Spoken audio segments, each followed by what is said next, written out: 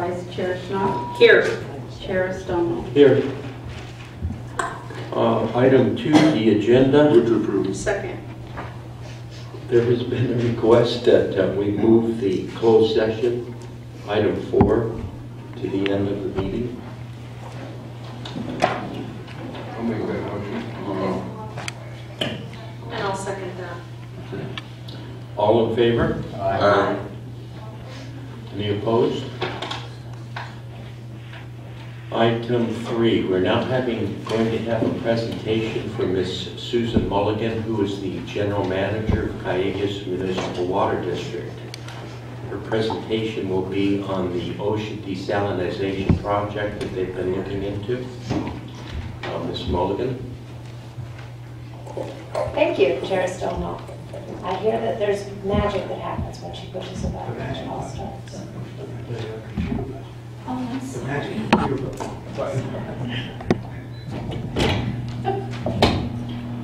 Can they see it okay? Eventually, you gotta wait for all the magic to Are there happen. more of them? It's a progression. Is this the clicker? That is the clicker. If everything's going well, it'll start to show up and the lights will dim. All kinds of stuff. Just wait for it. Wait for it. Are we supposed to dim on that? Our monitors need to come on. There we go. There's the Oh, it's on magic. your monitors. Yeah. That's how you see it. Ah. Oh, the monitors aren't on, though, are they? That's a different type of magic that I don't know that magic. There's a lot of Oh, visuals. look at that. What just happened? You see the first slide there on your monitors? Okay. About 18 months ago, Cayugas' board and our customers were interested in looking at what it would take to build seawater desalination in Ventura County. So the staff embarked on a study, and this is the result of that study. Our board hasn't made any decisions about it one way or another, but I thought that I could share with you the costs, the benefits, the challenges of implementing a project like that in our county. And Chair Stonewall heard me speak a couple weeks ago on this. Thought it would be helpful for the board. Yes, and Ms. Mulligan offered to come to the board and make this presentation, Yeah. which we appreciate very much. Okay, so what I'll cover is the problem, why Cayugas would be interested in this, and the alternatives we have. The treatment process, intakes, which is the toughest part of building a seawater desal plant, discharge, energy issues, connecting to Cayugas' existing system, permitting, which is also very tough, cost, how long it would take, and then where Cayugas is looking to head from here. So the problem that Cayugas has is we can meet customer demands during short outages, a few weeks, a month of imported supplies. But if you start looking at a seismic event where you have multiple months of outages, we have a real problem meeting supplies. And all of the imported water in this county comes through one tunnel in Simi Valley. So we have a vulnerability. So less than a month we're fine, more than a month is the challenge. So there are a number of options that could help meet that need. And I just put them up on the screen. I won't read them to you. But there are lots of things that could happen. This particular presentation focused on seawater desalination. Caveat, it's conceptual. We studied it, but we didn't spend millions of dollars on the study. The point of the study was to give a general idea of the facility's cost, challenges, process, schedule, and give our board enough information to decide about next steps. They're based on a slightly larger facility than is likely to be built, but the unit costs would be similar. And obviously we'd need to do a lot more work to really refine all this. So let's talk about treatment. I have a little video, and because I wasn't sure the audio was going to work, I'm going to read the story while the video shows. This is about treatment.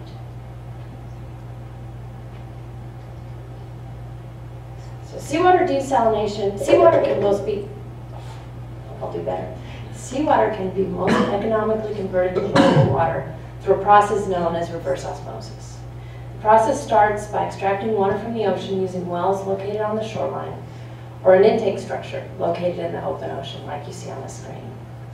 To protect the reverse osmosis membranes from becoming clogged by particles suspended in the seawater, first the water is run through multimedia filters with layers of material like sand, anthracite coal, and gravel.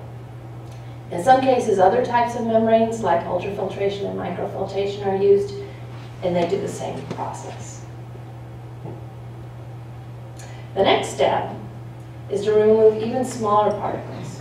And other particles from the seawater. In some cases, other types of membranes, known as ultrafiltration and microfiltration membranes, are used instead of multimedia filters to pre-treat the seawater. Next, the filtered seawater travels to the cartridge filters, which act as a second stage of filtration. Cartridge filters used for seawater reverse osmosis are typically made from a yarn-like synthetic material that is wound into cartridges. These remove even smaller solid particles from the seawater, such as fine sand and clay, before the seawater proceeds to the reverse osmosis membranes. High pressure pumps increase the pressure of the seawater up to 1,000 psi. This is exactly like your The pressure needs to be sufficiently high to overcome the naturally occurring osmotic pressure and force water from the saltwater side through the reverse osmosis membranes to the freshwater side. The salt particles in the seawater are ejected from passing through the membrane to the freshwater side and remain behind on the concentrated saltwater side.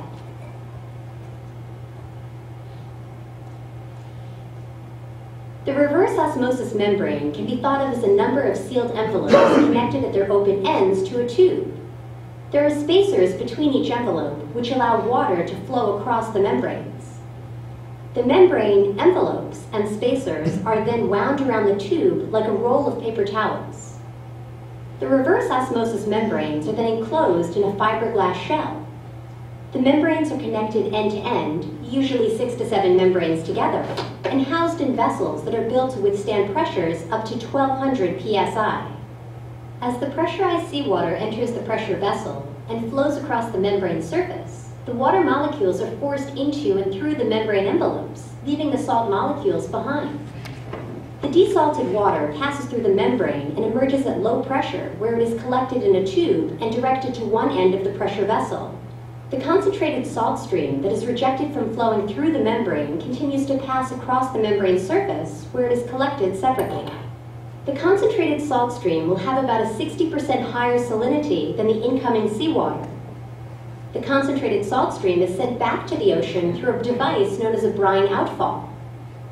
The brine outfall is situated in an area of significant ocean flow so that the salt levels are quickly returned to equilibrium with the ocean. In a properly designed brine outfall, no noticeable increase in salinity can be detected at a distance of a few meters from the discharge. Approximately 40% of the seawater that enters the system is converted to potable water during the reverse osmosis process. The potable water is further treated by adding calcium carbonate to improve the taste and bring the pH to the neutral range. Chlorine is also injected to provide disinfection properties as the water travels from the reverse osmosis plant through the distribution pipes to homes and businesses. So really, you more than anyone know exactly what this process is. It is just like your plant, only it's more salt and more pressure and more money. So this is just a schematic of the process. So this is a seawater desalination plant that just got started up a few months ago in Carlsbad. You've probably read about this in the paper, and it has been operating successfully since then. These are just some pictures of it. Those are the cartridge filters in those gray cylindrical things at the back. These are their membranes. It's a little bit bigger than your plant. The energy recovery devices. So for the size of plant that we would be looking at in our county, it would be something pretty similar to the Carlsbad plant. And it would need about 7 to 12 acres, depending on how the layout was. And there are a few considerations for siting the plant. One is, what's the best place for the intake and outfall? So the best thing to do is to figure out where you want to put the intake and outfall, how they would be designed, and then figure out where to put the plant. You could put the plant in the coastal zone, which is the part beach side from where that green line is, which reduces the length and cost of your intake and broad discharge pipes. But on the other hand, there's more permitting, social impacts, and questions about seawater rise. If you put it inland from the coastal zone, you don't have the same restrictions that you do in the coastal zone, but on the other hand, you have to build 2 pipes farther to and from the ocean. So there are trade-offs. So the most challenging part of the project, the most challenging from a permitting, construction, operations and maintenance perspective is intakes. The State Water Resources Control Board Ocean Plan says you need to pick the best site, best design, best technology, and best mitigation measures, and this is the important part, to minimize intake and mortality of marine life. That's difficult with a seawater intake, and that's the guideline that you have to follow. The main concern is impingement and entrainment. Impingement is when little marine life gets caught up against the intake, entrainment is when they actually get pulled in. So there are a few types of seawater intakes. There's subsurface, which can be wells or infiltration galleries, and I'll talk a little bit about what those are. And then there's open. There's something called a velocity cap, which is just an open pipe with a cap on it. Nobody's building those anymore. People are taking the water in through power plant intakes, but power plants aren't going to be allowed in the next few years. They're all going to have to stop taking seawater in for their cooling. So that also is being phased out. And the Carlsbad plant actually uses that, and they're going to have to stop. They're going to have to have another way to take the water in. And then there's wedge wire screens at the bottom right. There's a picture of a wedge wire screen, and the sort of dark part of the sides there is a screen that's very thin and designed so that there are low velocities coming into it to try to minimize taking in the marine life. But I'm going to talk about the subsurface intakes. They are a little bit more complicated, and they are what are preferred by the permitting agencies. So the types of wells, there's beach wells, slant wells, horizontally, directionally drilled wells, and collector wells. The beach wells are simply like any well that you see anywhere in the ag fields out here. They go straight down, they're near the ocean, and they pull in seawater. It's a proven technology,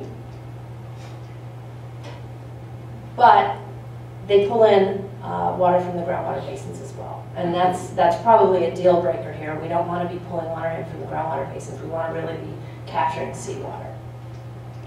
Another one is slant wells. It's just like the previous well, but you go in at an angle.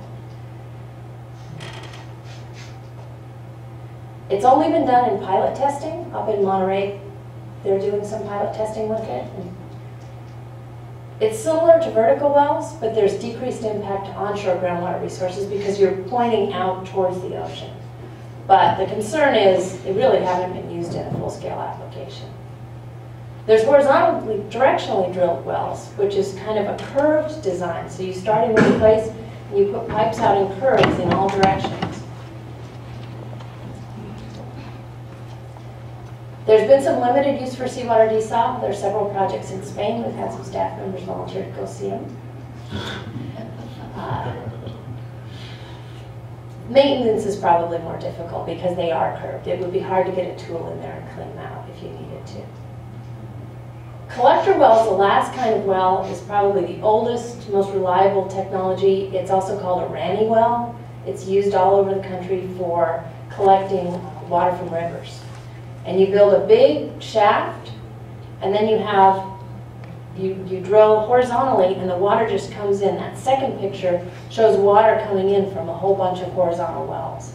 So you could put one of those by the shore and then drill laterally out towards the ocean. You wouldn't want to drill inland.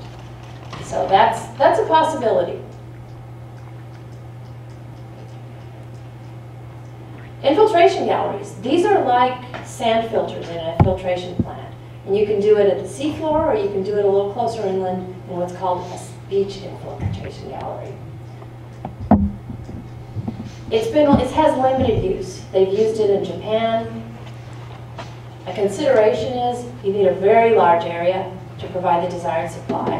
And maintenance is tough. These are underneath the seafloor out in the ocean. So if they get clogged or you have a problem, it's very difficult to get to them. Beach infiltrations galleries are very similar. They're considered to be self-cleaning via wave action, but as you well know, our area is susceptible to beach sand erosion and deposition, so these things could be maybe not under the sand after you put them in. So that's a challenge here. This is one in Long Beach, and it actually got exposed. They're actually standing on top of it in that picture.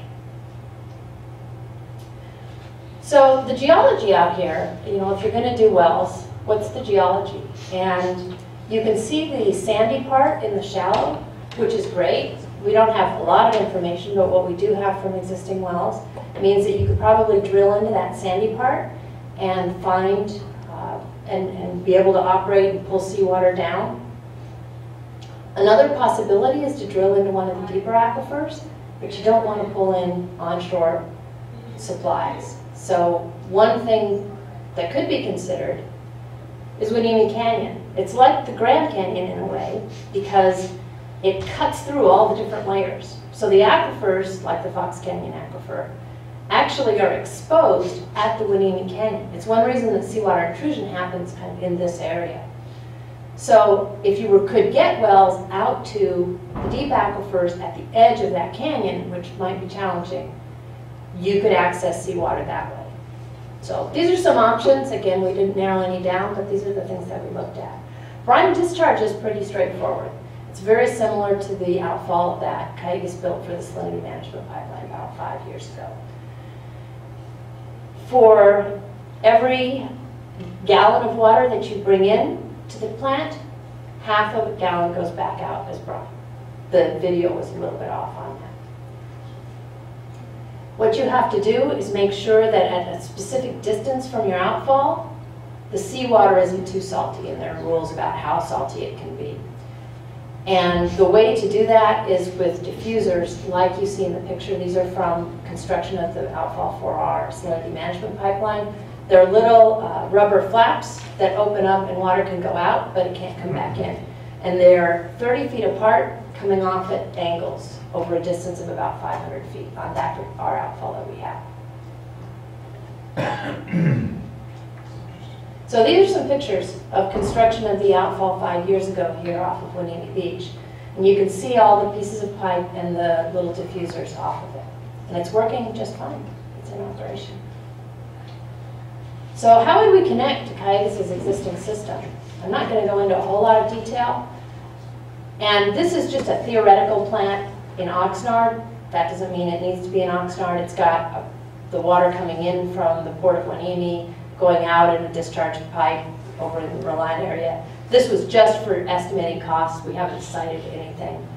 And the sizes of pipe that would be needed to get it up into Cayugas' system. We'd need to bring it to a reservoir up in Spanish Hills, our Springville Reservoir. But the demands for Oxnard and Port Hueneme aren't all that high. 2/3 of Cayugas' demands are in the Conejo and Simi valleys. So that water's got to move a lot farther. So we would have to get it almost to Moore Park, up at the top right under where it says draft, in order to really convey it to the customers who need it. So it's a long way, and it certainly adds cost. And I'll get to that later. So energy is a big concern for seawater desal plants. It takes a lot of energy to bring water here from the State Water Project because it has to be pumped over the Tehachapi's. But it takes even more energy to take salt out of seawater. So it's a concern. And it's the largest single operating cost, and it's controversial. It's something that people bring up when they oppose these facilities. Oh, here's the chart. So it doesn't really matter what the units are, kilowatt hours per million gallons, but you can see way off to the right up top is seawater desalination. Second down is imported state project water. And then brackish groundwater desalination, which is what you operate, is about halfway down. So that uses quite a bit less water than imported. So you can see where it is on the scale. So building a plant, we certainly need to implement as many energy saving measures as we can.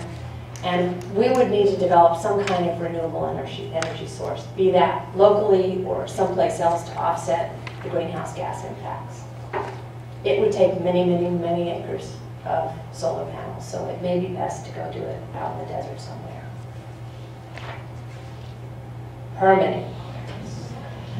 This is a really tough part, and it's probably a 10-year process ahead of building a plant, maybe longer.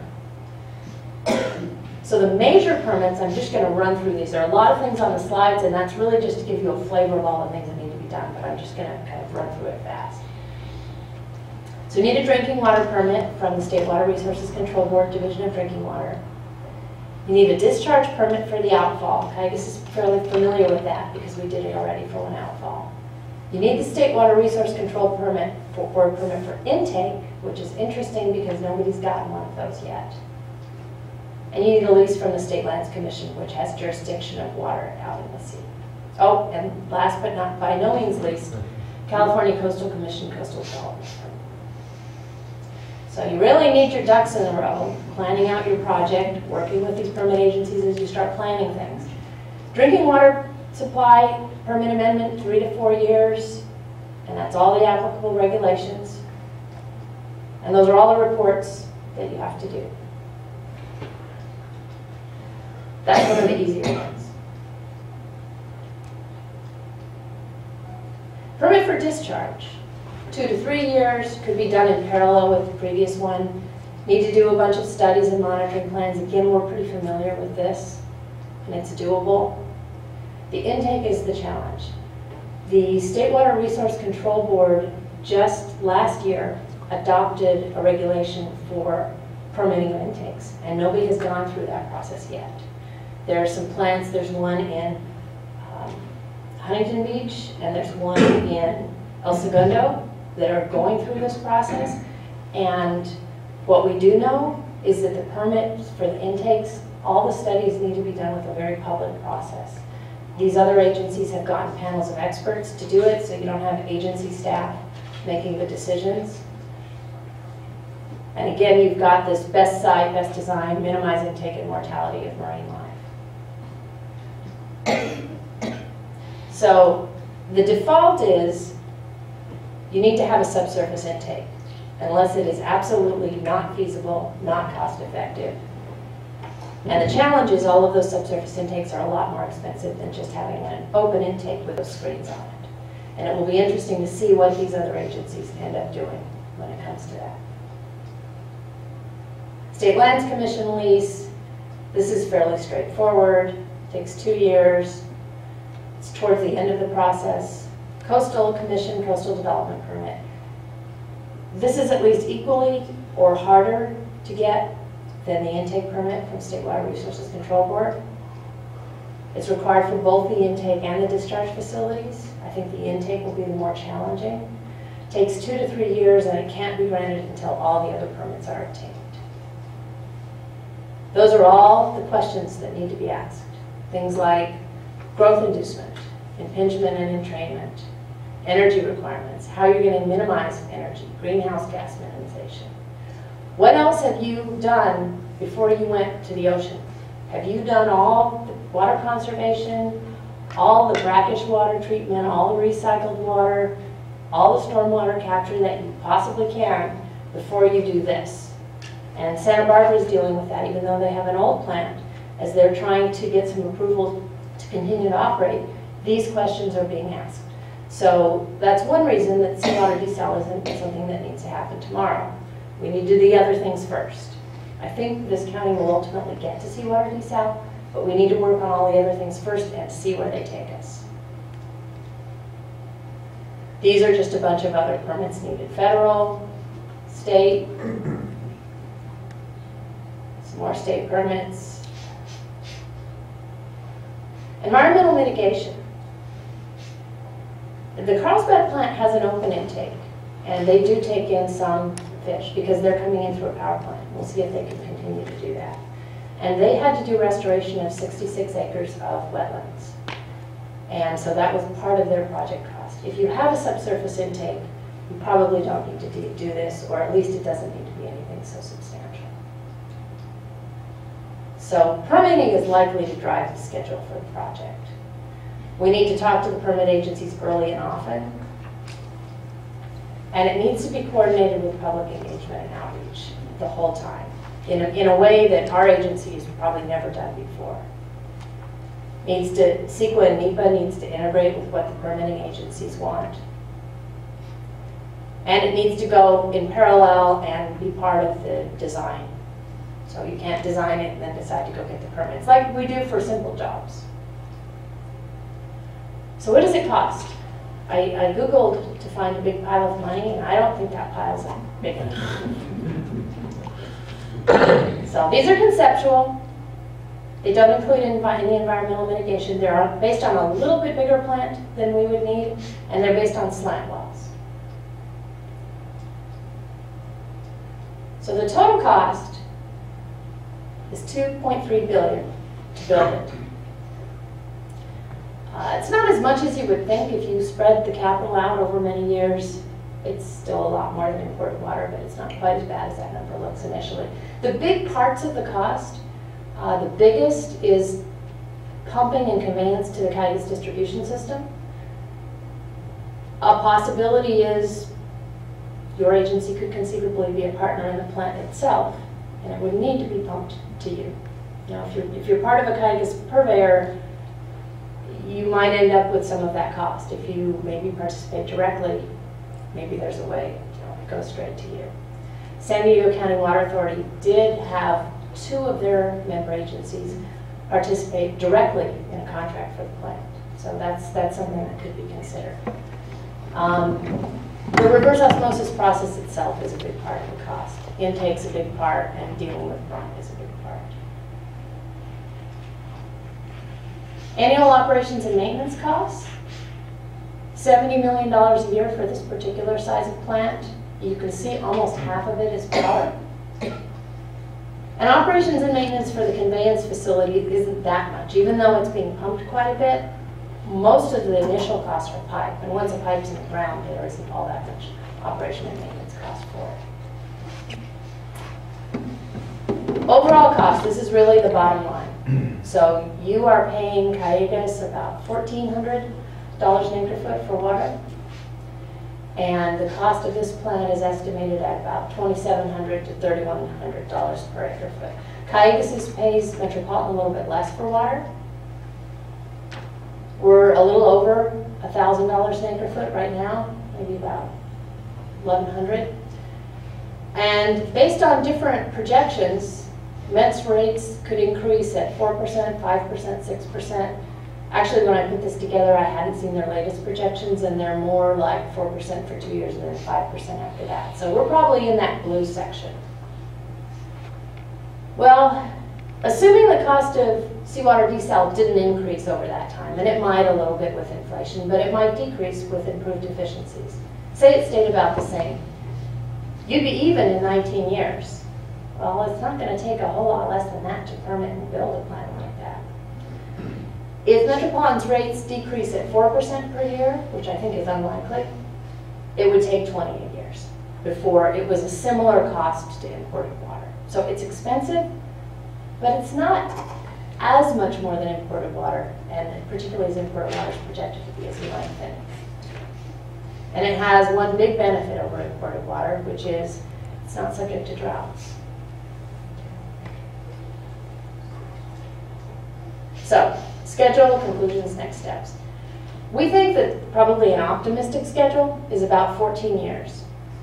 And I won't go through all the details, but you see down at the bottom, the design right-of-way and permitting, second to last line is a lot of it. And you're doing some design in conjunction with that. So in conclusion, Cayugas came to, the cost is very high. The permit agencies and the public are going to expect the greatest environmental protections possible, which are going to create pressure to downsize any plant and make sure we implemented everything else we could. Like I said, evaluating alternative ways to meet our reliability goal. And what our next steps are, we're just finishing up a master plan, and our next step is going to be to perform an evaluation of other projects that list that I put out in the front. How could those meet the goal? So we have a cost now, $3,000 an acre foot. What other projects could be implemented that cost less than $3,000 an acre foot to develop local supplies, to have water available if we have an outage? I think you've looked at a project recently that certainly costs less than $3,000 an acre foot. We want to talk all these over with our purveyors and potential project partners. And then we can have a laundry list of what most effectively for Callegas will meet our outage reliability goal, which we aren't at today. Seawater desalination it probably won't be all of the solution. It will probably be part of the solution at some point in the future. The other things that we're going to learn in the next year or two, we're studying some issues with our well field on what the long-term production capacity is if we ran for 6 months. We're doing some modeling out there. We'll know that next year.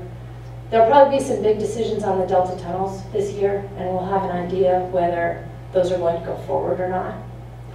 And we'll also see how some of the other seawater desal plants are doing with permitting, the Huntington Beach one, the El Segundo one, and the Santa Barbara one, so that we'll have a better feel for what it might take to get through the permitting process. So that's it. Happy to answer any questions. Thank you, Susan. Are there any questions? Yes. Yes, Chair Stoma, thank you. Thank you, Susan, for your presentation.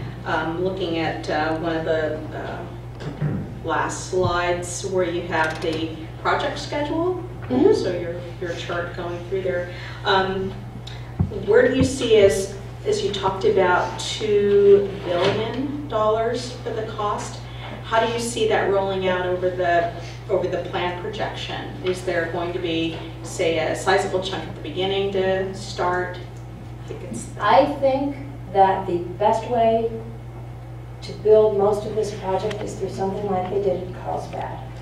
We've talked about how, if Callegas built this, would we finance it? And we don't have the bonding capacity, nor would we ever, for something this big. We would have the bonding capacity to build the connection pipelines. What they did in San Diego was something called a P3. It's a public-private partnership. And it's a public agency and a private entity, and the private entity comes up with the capital to build it. And they negotiate with the public agency for a price for the water.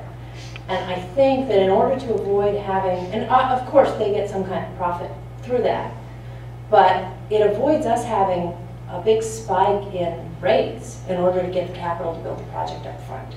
And I think overall that makes some sense. The company that did the work in Poseidon is very experienced with this. They've built plants in Israel that are similar. So Callegas has never done a P3 before, but I think, especially from a finance perspective, it's probably the way to do it. Huntington Beach is looking at that method too. Okay, thank you. Anyone else? Director Sharkey? Yeah, thank you, Mr. Chair.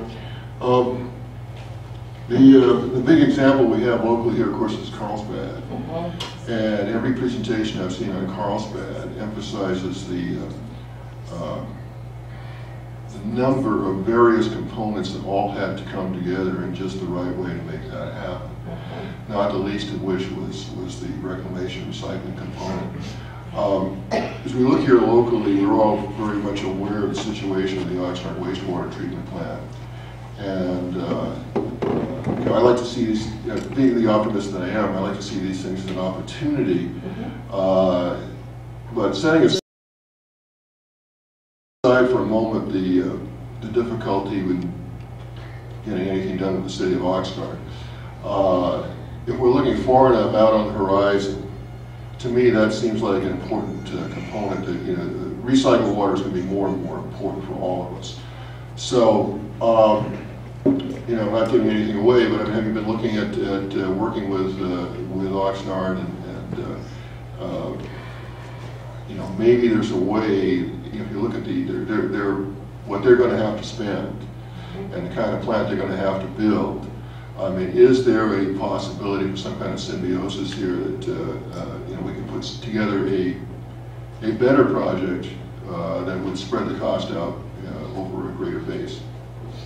Yes, I think there is. That's the answer. I think there is. Your city public works director and I meet with Oxnard every month and keep the channels of communication open. I think they're starting to fill some key positions. United Water Conservation District has a new general manager who I think is very motivated and interested in finding water. So we've been talking about how pipes might be connected, how that water might be delivered through existing pipes to get to some people who need water in this county. So I think that's the low-hanging fruit. And I think Oxnard wants to do it too. They've just had so many challenges lately. Yeah. They haven't been able to do it. I think it's just a tremendous opportunity. It I'd be is. ashamed to miss this, but you know, things happen. It needs to happen before this does. Oh, absolutely, yeah, no question. They're looking at kind of a timeline they're going to have to meet somehow. And, but if it's all planned out, you know, looking forward to what we're going to need to do to provide water for this county, it just really frustrates me no end that it's just so difficult to get even talking together about this. I'm optimistic that things are changing. We'll see. Great, thank you. Anyone else? This is probably an engineering question, but you indicated that most of the water that you would be using goes to over the hill into the Conejo Valley.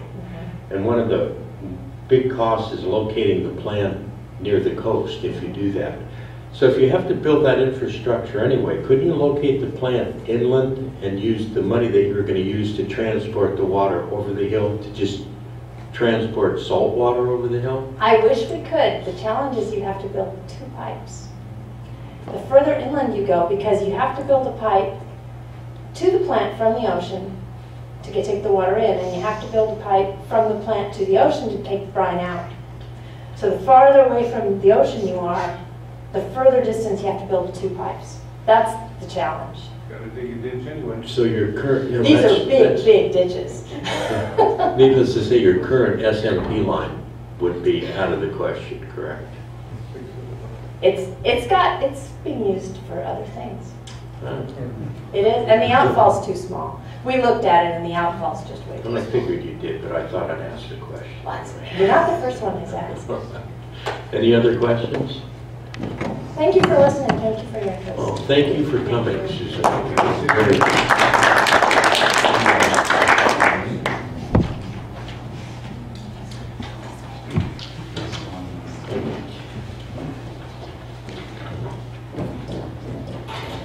Okay, we are now, we have moved item 4 to the end of the agenda, so the next item of business is 5, the approval of the minutes. Second. All in favor? Aye. Aye. Cash disbursements, item B. Second. You want me to read it? Sure. No. I mean, I'm sure there's people on the Go ahead, audience Jim. here. Yeah. It is recommended the board ratify the cash disbursements listing for the period January 29, 2016 through February 26, 2016. All in favor? Aye. Item C, brackish water reclamation demonstration facility, operational performance. No one has any, oh, no one's here. Well, Mr. Hickox is not with us today, so in his place, Mr. Burrell will answer any questions. No, just joking now. He's here for finance stuff. I'll try to answer any questions there may be. I will note that the plant still isn't running. That's probably the most interesting thing, or a disappointing thing, but the plant still isn't running because of the high silt density index. And if there are any questions that you have, I might try to answer them if they're operational questions. Is there any indication when it may be able to come back online? It's still pretty high right now, so I wouldn't remain optimistic at any time in the next month or in the next several months. And as we head toward higher demand times with higher heat, it's just less likely that we're going to have a lower demand events, which would be one reason we might be able to start using the other wells again, so I'm not optimistic anytime soon. So last week's rainfall was no resistance. I heard it filled a lot of reservoirs in some places of the state, but I don't think it got into our spreading grounds much there in El Rio. Okay. Yes. Rich, is there special or additional maintenance costs of something that maintenance that may have to be performed on the membranes when they sit idle like that? Yes, but nothing, it's not an extra cost. We do maintain the membranes and keep their viability during this time. Okay, water demand reduction update. Okay, this was a question that came up kind of at the last meeting, and basically this is an update of the two components of water which PHWA itself uses, not the city or the beach district or the Navy. And they also have particular requirements from the state. But these are the requirements that the PHWA is under. And the first one is the emergency ordinance for the groundwater. Of course, roughly 80% of our water in the past has come from groundwater. And emergency ordinance, if you recall, was where over an 18-month period, the demand had to be reduced by to a total of 20% in 10, then 15, and then 20% total over that period. And the baseline was established as a 10-year period. And you can see from the chart on the second page of the report that PHWA has met the reduction requirements each time. And so our requirement to be 20%, our reduction is still 26%. So we're doing fine under emergency ordinance C. And then as far as the surface water, this is the state water that we get from Callejas, which is basically metropolitan water. And we are really lumped in with Oxnard on this because that's where the water comes to us through Oxnard. But we extracted the part of it that we're required to do at one point. Callejas helped us pull that figure out, and our reduction is really only 5.6%. And the overall reduction, if I'm not mistaken,